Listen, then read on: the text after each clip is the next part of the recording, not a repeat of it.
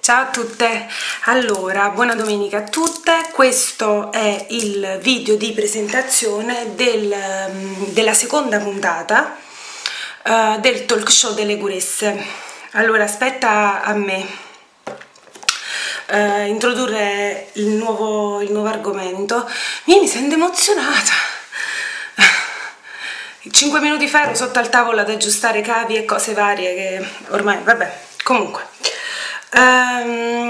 Naturalmente ribadisco il mio onore a far parte del club, tra virgolette, delle Guresse, oltre ad essere inoltre la presidentessa del club del campioncino, una partecipante attiva del club della pennella.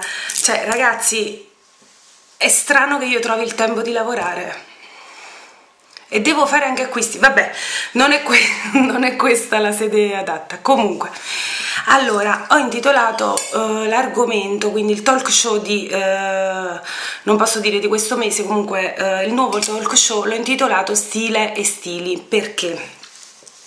Perché prima volevo brevemente parlare dello stile e poi volevo parlare, sperando di essere abbastanza chiara circa il mio pensiero a riguardo, sull'utilizzo dello stile nella vita.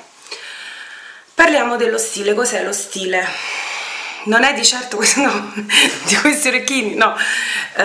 Lo stile è quello che, secondo me, naturalmente, quello che contraddistingue una persona, gli elementi caratteristici di una persona che fanno sì che tu ti possa ricordare il suo profumo, o il modo di truccarsi quasi sempre identico, o il fatto che porta sempre uno chignon, o non lo so, può essere in base, che ne so, a un periodo storico. Ad esempio, se io potessi sarei una donna degli anni 50, quindi gonna al ginocchio e camicetta di seta, ecco, questo è una Kelly di Hermès. Comunque, quindi è stile come massima libertà di espressione, quindi come ci si sente così si è e così lo si dimostra agli altri. Il problema mi è sorto, ed è per questo che ho pensato a questo argomento, vedendo varie cose in giro che mi hanno lasciato un po' basita, nel senso, lo stile è sempre e comunque, cioè ci deve essere sempre e comunque, la nostra libertà di espressione la possiamo portare in qualsiasi settore della nostra vita, scuola, lavoro, in chiesa. Cioè, oppure ci dobbiamo adeguare al posto in cui ci troviamo e quindi ci sono delle cose che, tra virgolette, non si possono fare o non si possono portare, o è soltanto un modo castrante di vivere la vita. Io penso che ogni posto abbia il suo abito. A me è stato insegnato così. Ho visto in giro quest'estate al mare, ma anche prima, cose che, devo dire la verità, non mi sono molto piaciute. Perché dico che ogni posto deve avere il suo abito? Perché è una questione di rispetto. Vi faccio un esempio banalissimo. Io sono cattolica, vado in chiesa e mi è capitato tantissime volte di vedere vestiti con le spalline, con le bretelline, minigonne, gomma da masticare perennemente, che da noi si dice stai facendo la scagliola. Ecco, quello non è stile, quello non è espressione di essere, secondo me, quello è semplice maleducazione, ecco. Ho notato anche in luoghi storici la gente non si rende conto che ci sono dei posti dove uno non può andare in ciabatte e copricostume. Stessa cosa vale per il make-up. Non puoi arrivare in spiaggia, ragazzi, questo è il mio parere, quello che penso io sullo stile. Non puoi arrivare in spiaggia perfettamente truccata, con un bikini ridottissimo, anche se non te lo puoi permettere, e non sto parlando di me, e con una bronzatura total.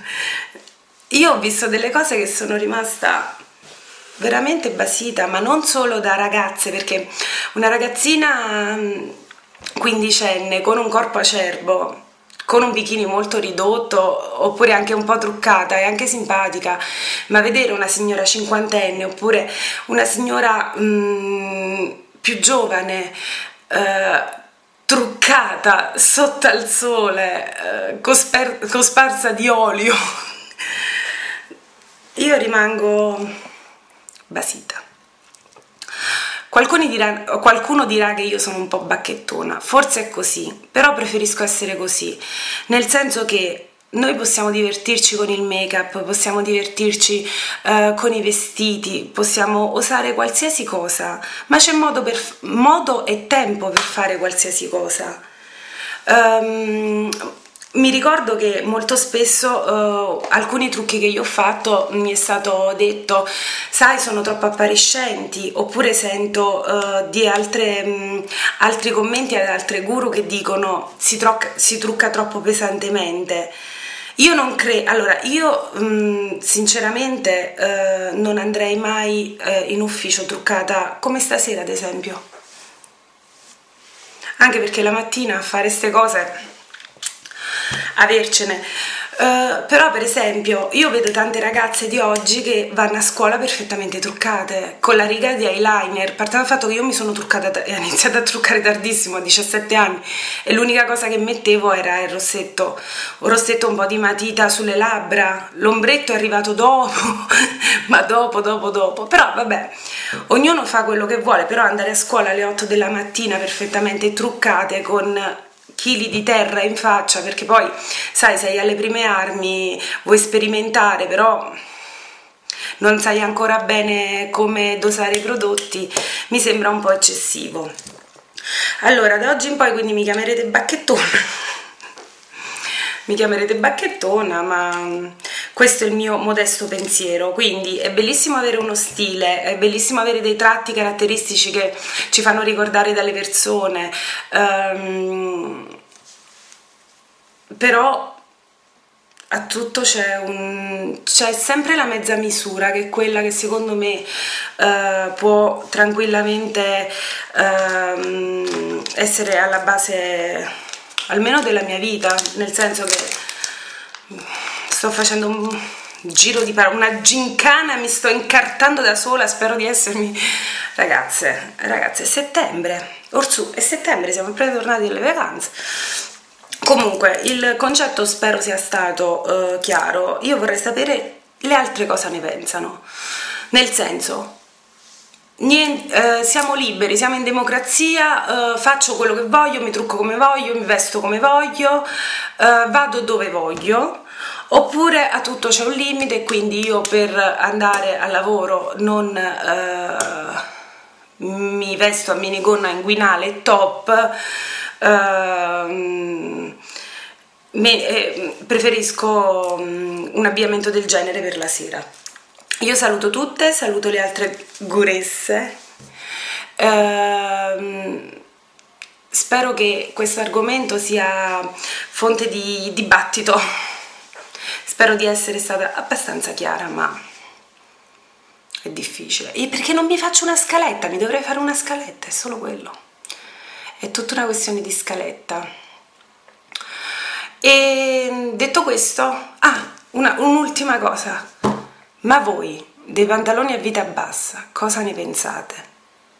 Perché a me modestamente mi verrebbe uno sguarao anche potendoli portare, ma poi sono orrendi, ragazzi, ma soprattutto i maschi, nessuno ha voglia di vedere le vostre mutande, credetemi, nessuno. Ragazzi, ho sbroccato definitivamente, sembro anche Cata Rifrangente con questi orecchi. Vabbè, ragazzi, un bacio a tutte, ciao!